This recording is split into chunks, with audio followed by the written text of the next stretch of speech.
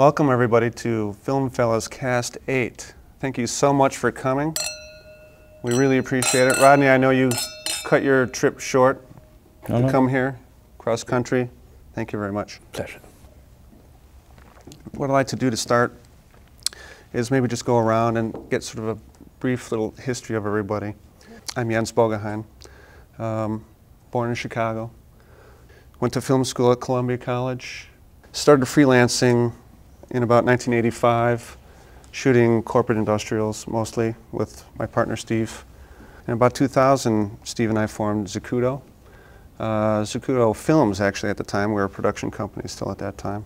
Then it became a Zacuto Rentals, that was part of it, and then Zacuto USA when we were making our products. That's my little bit. How about you, Rodney? I was born in New Zealand, and I grew up with cameras, 8mm, 16, and so on, and made a college film while I was at university in New Zealand, and managed to get into the Royal College of Art just a year behind Stephen. And then found myself in Toronto with a contract and was back in Northern Ireland for the week after Bloody Sunday, working for a Canadian network. And at that time, the BBC had 54 crews, and of course only 4 of the top 4 were sent there. And I realized that having come from a file like that gave me a nice entree to working documentaries all over the world, which I did for some almost 15 years. Mark Irwin, DP in Toronto, suggested I come and do second unit on a movie called Youngblood. Patrick Swayze, it was a hockey movie, and he needed long lens work. Wound up shooting second unit for 25 days, I think it was in the end. And then never really went back to documentaries after that. Got seduced into the drama side of things. And over the years I started doing more and more American work, and finally now in the last 10, 12 years being based in LA. Nancy? I grew up not very far from here, just a few miles north in Detroit, and I started working on a very underground level in Ann Arbor, not really working, but shooting. I moved to New York and answered an ad in the Village Voice to be on a movie. I ended up in the electric department. It was absolutely serendipitous because I had been shooting a lot of stills and exploring certainly natural light. I really wasn't doing any artificial lighting. And boy, lighting was really where it's at. And I was like a sieve. I couldn't get enough. I just loved it. And in a very short time, I actually did very well in the commercial world in New York. I joined the union, NABIT Local 15, as an electrician. We were doing movies, small movies, and a lot of commercials. In a time when there was a lot of money, a lot of equipment, and I'm very grateful I learned the right way. And then the work was documentaries. It was a way to learn on my feet and learn how to let go of perfect lighting. Now, what about anything you're working on now you want to share with us? I just finished DI on a movie I shot with the Red One, and we showed at the Tribeca Film Festival just a couple weeks ago. It was a small, intimate drama, and that was I had been using the Red in small shoots, but that was the first movie I had done with it. Nice. Stephen? Oh, well, I was born in South Africa. My parents moved to London, to England, when I was 7. I won't say I was educated there, but I was forced to go to school, and I got out as soon as I could, and I went to art school. As soon as I got to art school, I got out of that because I hated it. And I had no idea how to light an egg. My slant was always towards journalism. I got jobs shooting stills in London at the right time. I was in the right place at the right time. And rock and roll and Beatles and stuff. I found the life of a still photographer lonely. I mean, I suppose I was good at it, but I can't say I actively enjoyed the thing of, say, going to Zambia and taking photographs and going to the airport and putting off... All by yourself, meaning? Putting the film on a plane and then going back to the hotel and then worrying about shooting the next day. And no feedback. It was disturbing to me. And I had an opportunity to photograph special stills at Shepperton Studios. So I'd go twice a week. And I loved the sense of camaraderie on the set, and the whole feeling of a group that worked together and a crew, and I thought, this is great. So I got into the Royal College of Art Film School, By then I graduated from nothing and I'd finished nothing. So somebody took pity on me and liked the photographs I'd done, and I got in there. Did you guys ever work together while you were in college together? Oh, did you meet each other? We saw each other in college. Interesting. I remember you getting some infrared film for Tony. Oh, for his grad film. Right. Bringing in a whole emotion load of it, and we were all so impressed that you'd managed to pull it off to shoot that little scene with the infrared color. And so you got into drama, features. Very slowly into film, industrials, documentaries. And I was shooting a documentary in Peru, and there were all sorts of people killed, and you didn't know whether you'd survive. It was a fantastic experience because I did. You're here to tell the tale. I thought, I can't make a life like this. This is nuts. I was so scared that I'd get killed on these things. It was so easy, could happen so easily. And began shooting commercials, and that really was great because of the lighting. I just responded to the aesthetics of it. And that segued eventually into feature films. Anything you're working on now you can talk about? I'm preparing a film of a novel. It's not very high budget. It's called The Help. It'll be shot in Mississippi. I love that book. I find every film is scary and exciting all at the same time. Right. So, DSLRs, now that they're around, what are you guys going to do? You don't need to light anymore. Haha. Really? Why? I mean, Comments?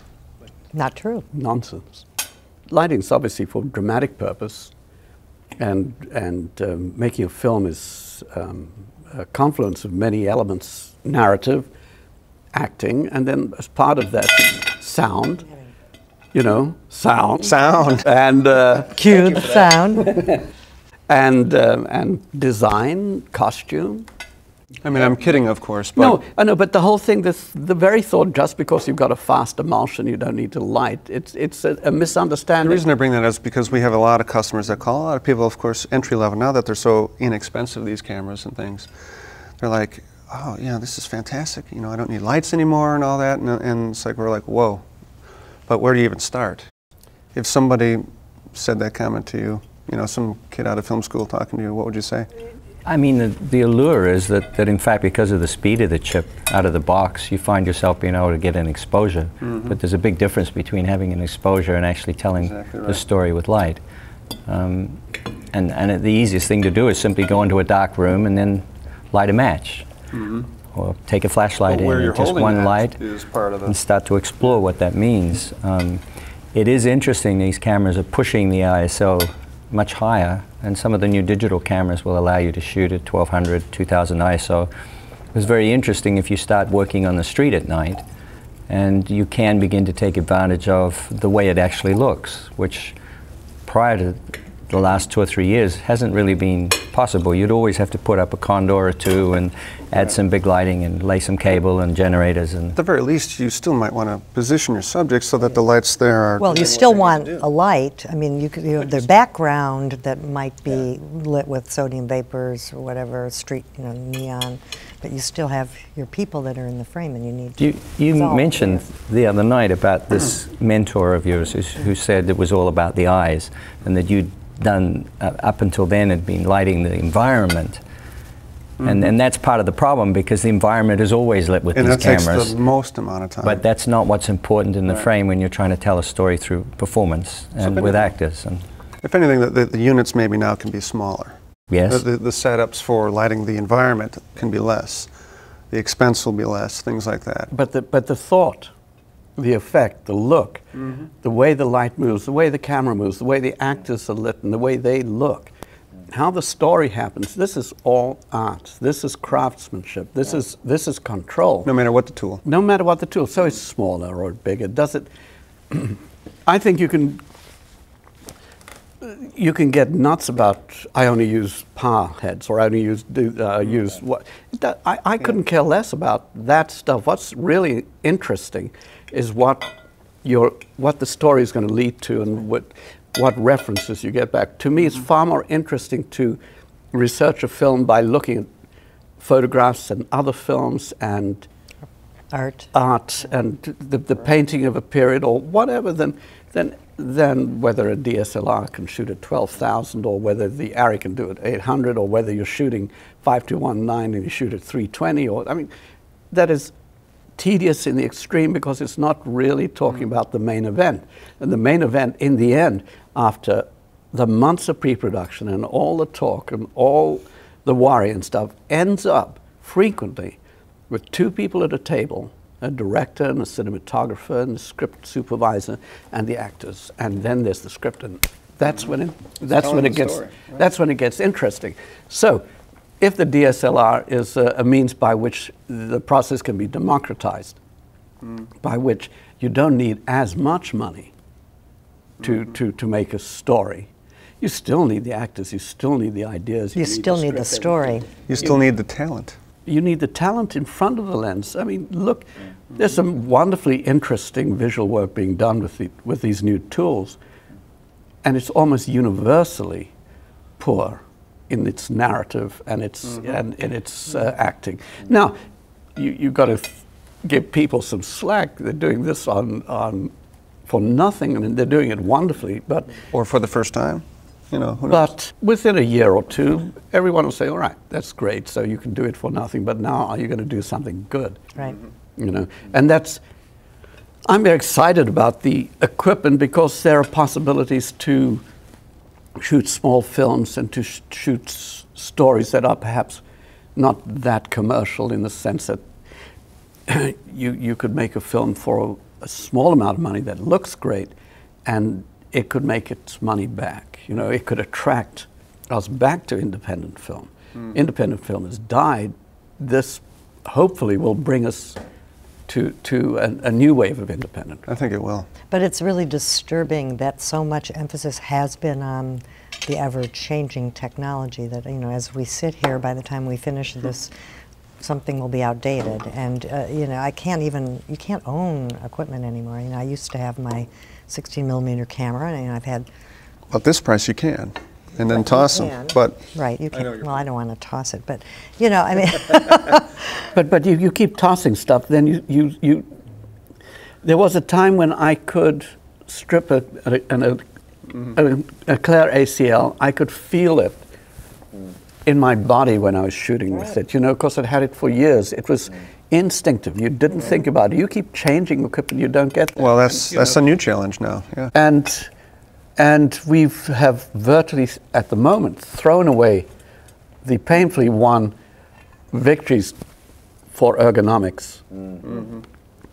Cameras now are so difficult to handle, so impossible to focus, to change it. In some ways, we're going backwards. Not in some ways. I mean, 20, 30 years ago, you could, as one person, zoom, focus, do exposure, and frame with your right eye while you're watching the sound man with your left. I was recently in London doing a seminar course for still photographers, primarily who have adopted this camera, and almost 40% of the people who buy the 5D and the various HDLSR Canons are using them for video. And all of a sudden, a life of strobe and chimeras and softboxes has suddenly turned into hard light and continuous light, and they're completely at a loss. They don't know where to begin.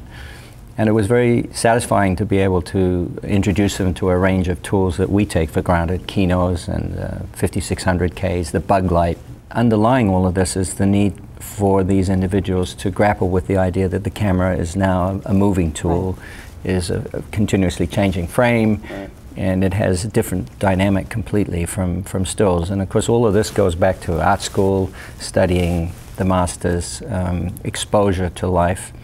I find it interesting that we all shot documentaries, and I think this is a contributing factor to a stylistic change in a lot of cinema where the proscenium arch has been broken. You used to light, tunnel lighting I used to call it, where you could put flags beautifully down on a line either side, and your operators were trained to never veer off and then negotiate these things. Now it's like completely theater in the round. Let alone the question of continuity. Yeah. And that's a big question. The whole idea that a scene is written maybe 5 pages, and depending on the budget you have, you may shoot that scene over a day easily. Sure. And yet the sun comes over here in the morning and it's going to work its way over. Well, the whole control of the light, and if you've got more money, you can do your 4 pages in 2 days or 3 days, depending on its content and the people in it.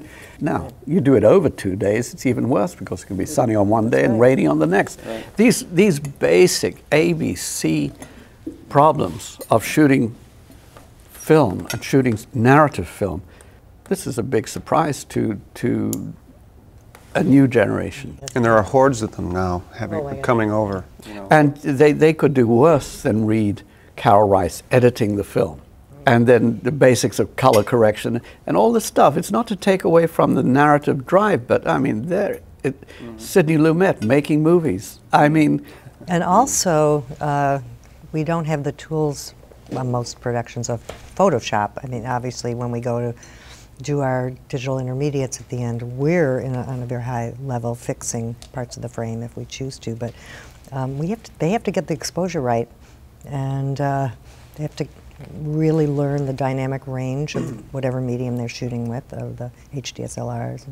It's really, really relevant. It may be a different box with a different lens and a different way of capturing light, but it's as relevant today as it has ever been. And the whole question of how you approach shooting and how you look at what you've got at the end of the day, and the analysis of the work and how it'll work with in the cut. And is the editor happy? Is the director happy? I mean, does it work in so many ways? You know? As a photojournalist, you were working alone, so now it's a whole different animal with the collaborative part of the crew. So that's the great thing, and that's the bad thing.